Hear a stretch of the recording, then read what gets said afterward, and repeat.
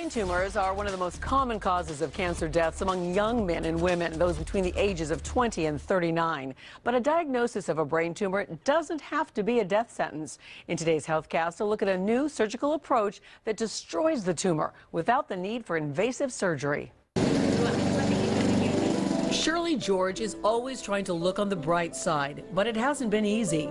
Shortly after she was treated for breast cancer, another problem developed. She told me she had these headaches, and then we were kind of like, oh, maybe it's because of the medicine side effects. It's a possibility. She's taking so many medications. It turned out the cancer had spread to her brain.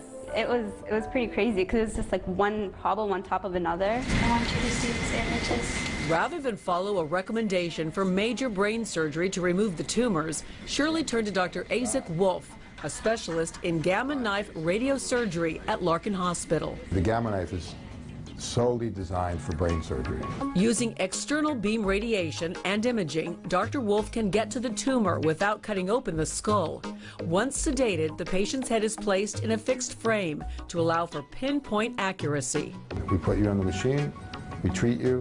Treatment times can vary from anywhere from 5 minutes to a couple hours, depending on the pathology. 30 minutes later, you're home. It's done. And in most cases, only one treatment is needed.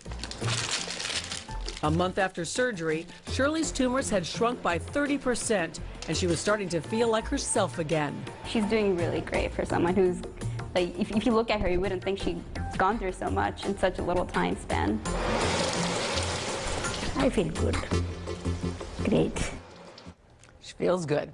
And a recent survey by the Miami Neuroscience Center found that 74% of the patients had really no idea there were some non-invasive procedures out there to treat or even remove their brain tumors.